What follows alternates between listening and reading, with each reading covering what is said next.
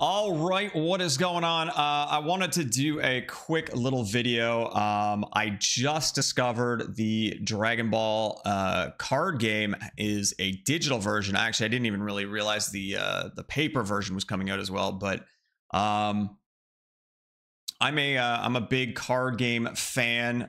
So this was an interesting discovery. I haven't had any games I've wanted to play lately, so I was just kind of browsing through Twitch.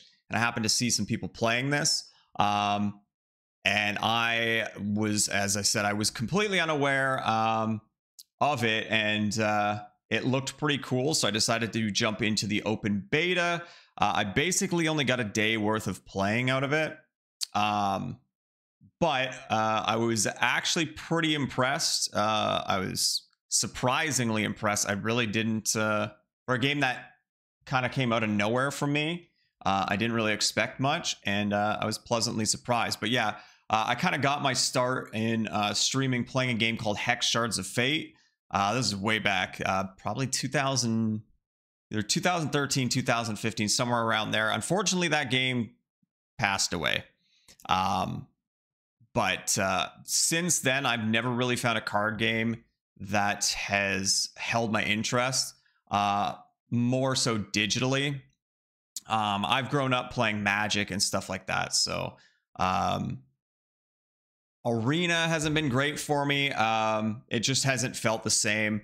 So I've always been kind of looking for a new digital card game to play. And this one actually looks pretty interesting, and it was actually kind of fun to play. For those of you who know about it, there's a game called Flesh and Blood, which is a card game, but it's only physical. And it's a really cool card game. I enjoy it. But as somebody that streams, I like to have a game that I can actually stream a little bit easier. Obviously, you can stream paper card games, but a lot more setup for that. And I would just rather have it all in a nice digital package, you know? So it was really nice to kind of find this game, and it kind of has a bit of the same vibe in how you play it. At least in terms of games I've played, card games I've played. I haven't really played any of the Bandai card games like One Piece or anything like that. I've heard a lot of comparisons with that. But again, I haven't played them, so I can't really say. But the way you kind of spend your cards as resources, as either offense or defense or whatever, kind of gave me a bit of a vibe of Flesh and Blood. So I thought that was kind of cool. But yeah, I was really surprised with this game, and I'm really curious to see where it goes. But I did have some issues, and I just kind of wanted to go over my initial thoughts and stuff with what I saw and how I felt. Now, one thing I want to talk about real quick is the UI. I have a bit of a problem with the UI. Something about it feels... I don't want to be offensive, but it feels unpolished, kind of amateur. It's just like, it feels like something from the 90s, you know? It feels like a digital game from the 90s. The buttons are kind of just like simple and plain and not really all that impressive. I'd like to kind of see them clean this up. Like even this, it just looks super basic. Your little player card here, it's just flat gray, flat black. The edges are all just rounded edges. It's like somebody went into Photoshop and just used the shape tool and made that shape, and it just doesn't feel high quality, you know? Is that a big deal? No. I can live with what we have, but I would like to see the UI polished up a bit. Again, it's just not like super impressive. Even like the deck editing thing, it's okay, but a lot of it just looks kind of, I don't want to say cheap either, but it just doesn't feel great. It looks like it could be, I feel like it could be much higher quality. Like the cards and stuff are fine. I have no real issue with the design of the cards or anything like that, but just something with the UI. It just, even like the little icons, like the home icon and stuff, they just look like basic clip art kind of style. The text is super boring.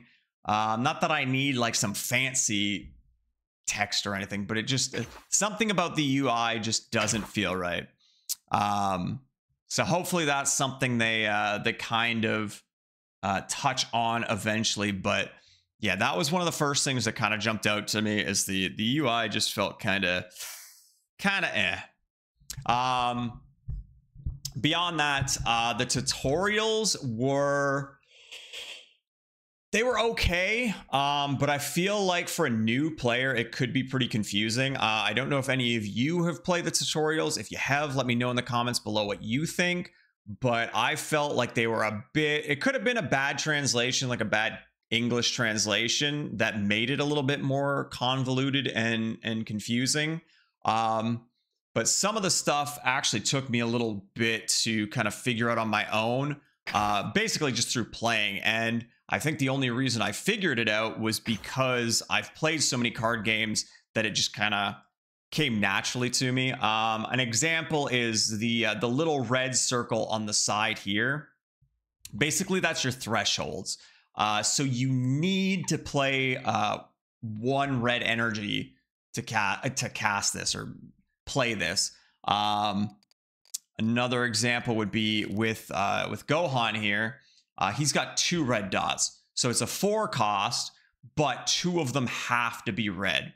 So that wasn't super clear in the tutorials. That I kind of had to just figure out on my own. It's a little easier right now because there aren't any dual color decks. It's all single color decks. So that was never really an issue. But yeah, that was something I wasn't really sure what those red dots were for at first. And then as I played, I kind of figured it out. But stuff like that, I feel like wasn't explained super well in the tutorial. And I think that could be touched upon as well, just to make it a little bit easier for especially newer people to card games to understand. But yeah, I think the tutorial could use a little bit of a pass over. But again, not a huge deal. Once I kind of figured it out, everything kind of made sense, and it wasn't too difficult to follow. Another issue I had, there doesn't seem to be any sort of duplicate protection. So when you open a pack,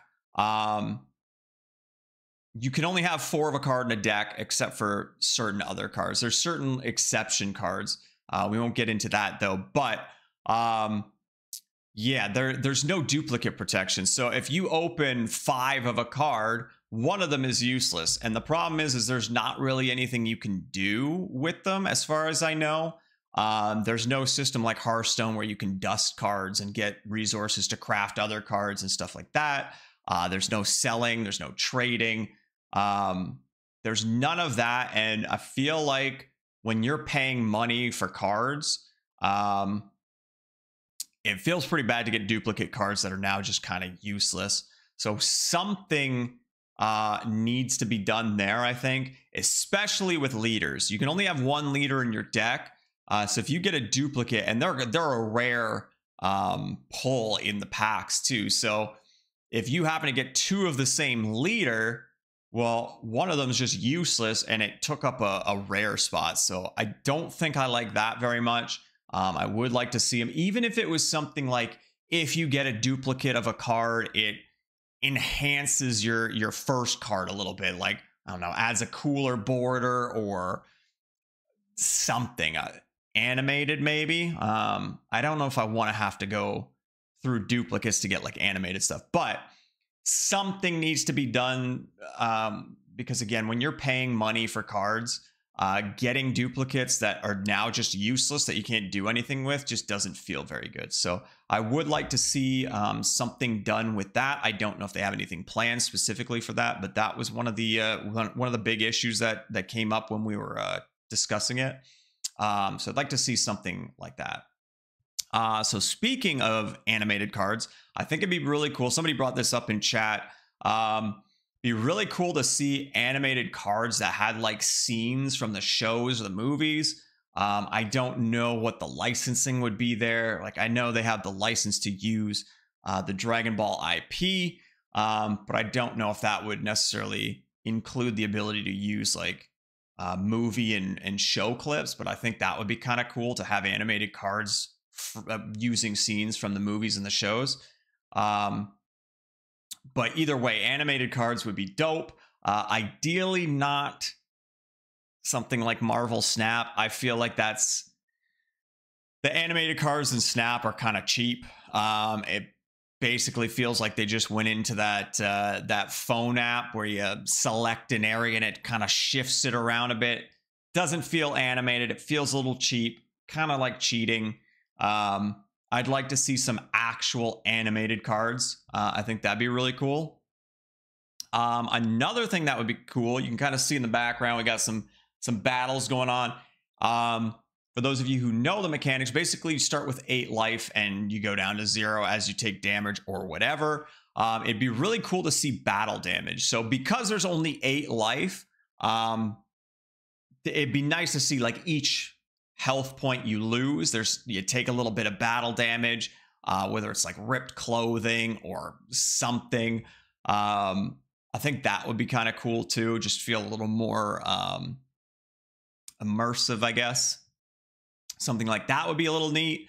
Another thing that I'd like to see is diversity in like the card names. It's not like super like a super big deal, but if you look down here, we've got Vegeta here, right?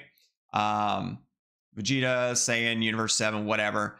But it's a very different card from Super Saiyan Blue Vegeta here, but it's still just Vegeta. And even the actual leader cards.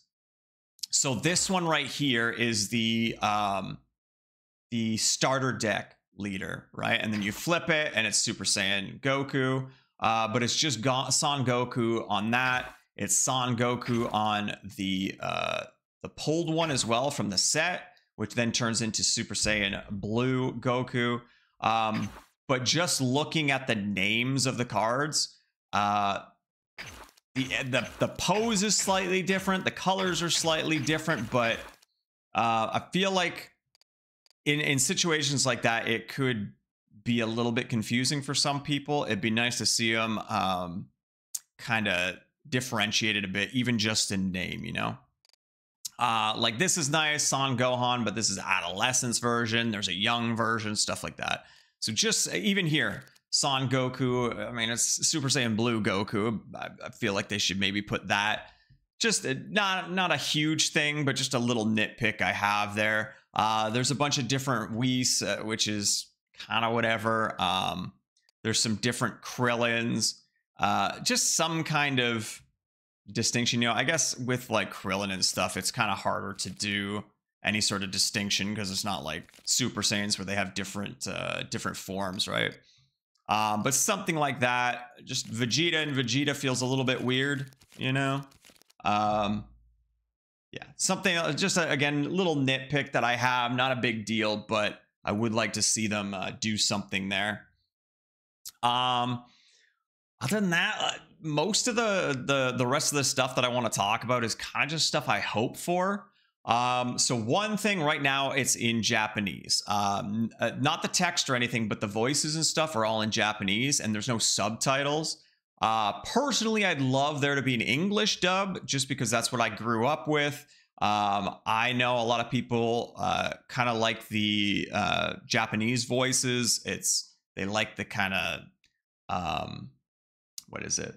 The natural version, the clean, untouched, unenglished version of it. But for me personally, like I said, I grew up with the dubs, and those are just kind of the voices I associate with the characters. So personally, I'd like to see that, but at the very least, I'd like to see subtitles. It'd just be nice to know what my leader's saying when he's beating the hell out of my opponent, you know?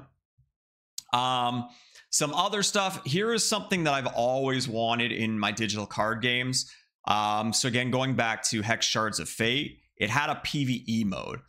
Now, this isn't the main thing I want, but PvE would be really cool to have. Little storylines or something that you go through. You go through the actual show storylines or something and do all those fights with your deck. You fight Frieza, you fight Cell, all that stuff would be really cool. So I'd like to see something like that. But the main thing, there's two main things actually I'd really like to see. I'd like to see some co-op PvE, where you go in with a friend or multiple friends and you could do some really cool boss battles and stuff. That was something that was kind of promised to us with Hex. There was going to be things called raids, and you'd go through a dungeon and you'd fight a boss, and it'd all be digitally with cards. And I thought that was really cool. It was always something I looked forward to. They never were able to do it, and I don't think a lot of people. I mean, I haven't seen any card games that have really managed to do that well. But I would love to see something like that. I don't know if whoever's doing this game, I don't know if it's Bandai or if it's like an outside company that's licensed by Bandai or whatever. I don't know if they're going to care enough to go that all in on this game, which I hope isn't the case, because I hate seeing games with potential kind of get just kind of pushed to the side, you know, and just bare bones. They might care more about the paper version and not so much about the digital, but I'm hoping that the digital version gets a lot of recognition and a lot of people playing it, and it does push them to want to put more into the game, but time will tell on that. But yeah, I would love to see some co-op PvE. I think that'd be really cool. You both come in with your decks, or multiple of you all come in with your decks built for that raid or even just a boss battle itself. Like, can you imagine if you go in and you go through a whole little storyline where you got, I don't know, 3 of you and your 2 friends, and you're going up against, I don't know, a bunch of Cell Juniors, and then you got to actually fight Cell. Stuff like that would be really cool. I would love to see something like that, but again, time will tell on that. But another thing that I really want, and it's something that, again, not many card games, not many digital card games seem to do, is I would love team battles. So whether it's 2v2s, 3v3s, whatever, I would love to see some like team PvP kind of battles in a card game. So something like that I think would be pretty cool in this. So speaking of that, there was a survey done. As you can kind of see it in the bottom left of the main menu here.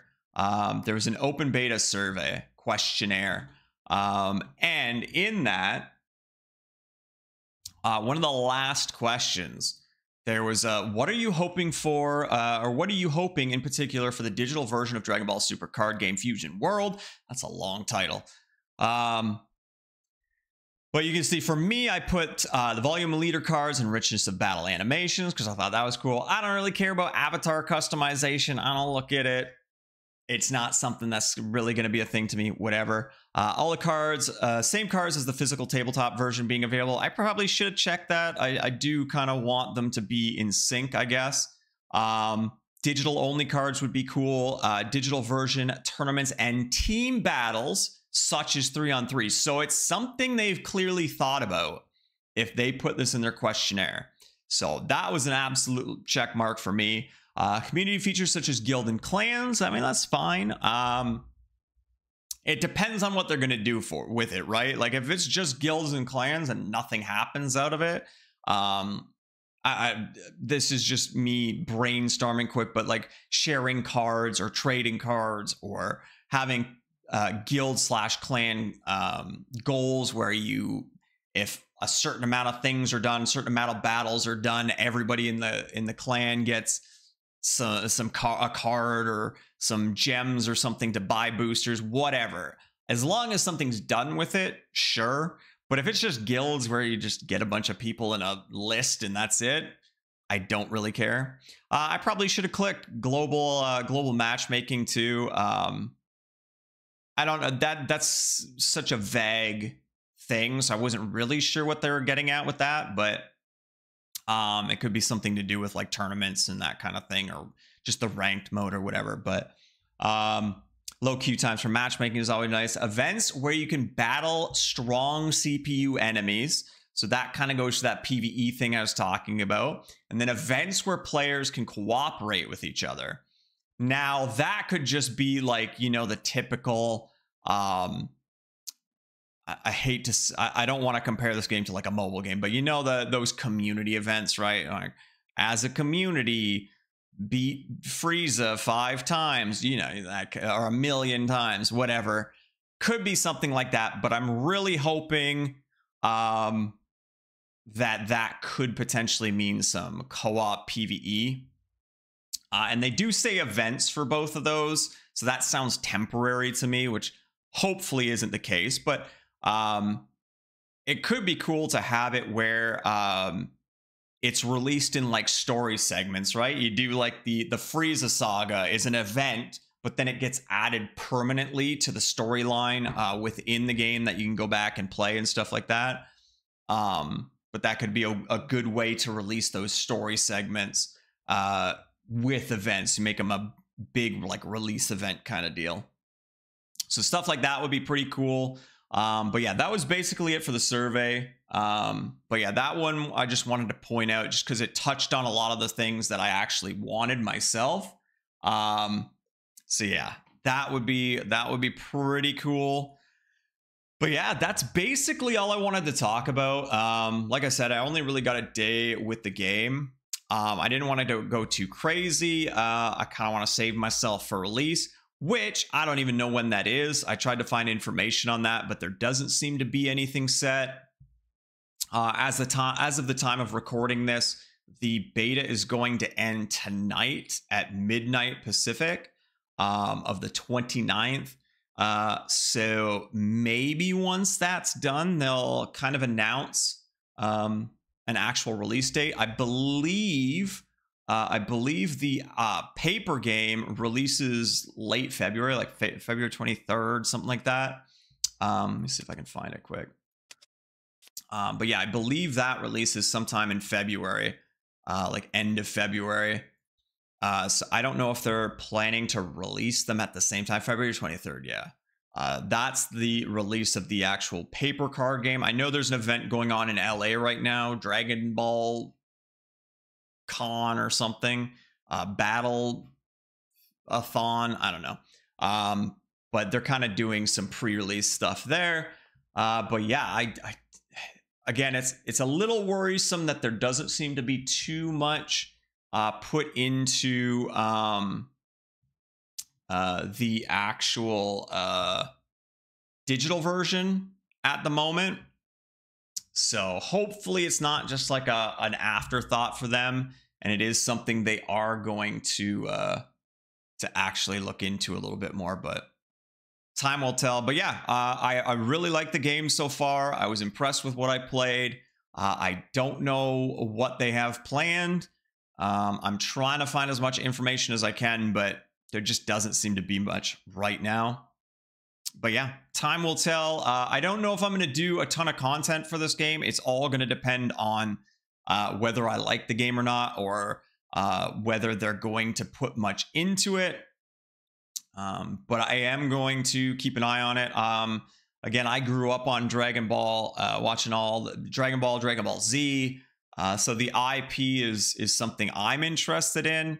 And then card games in general, I've always been looking for another card game to play. And especially one that actually is fun to play. Seems like there's a lot of potential there. But again, time will tell. Hopefully they care. Hopefully it's not just a little side cash grab paired up with the actual paper release. But who knows? Who knows? Anyway, that's all I wanted to say. Let me know what you guys think down below. Yeah, and hopefully we'll all be playing this on release soon enough. But yeah, thank you for watching, and I'll catch you in the next one.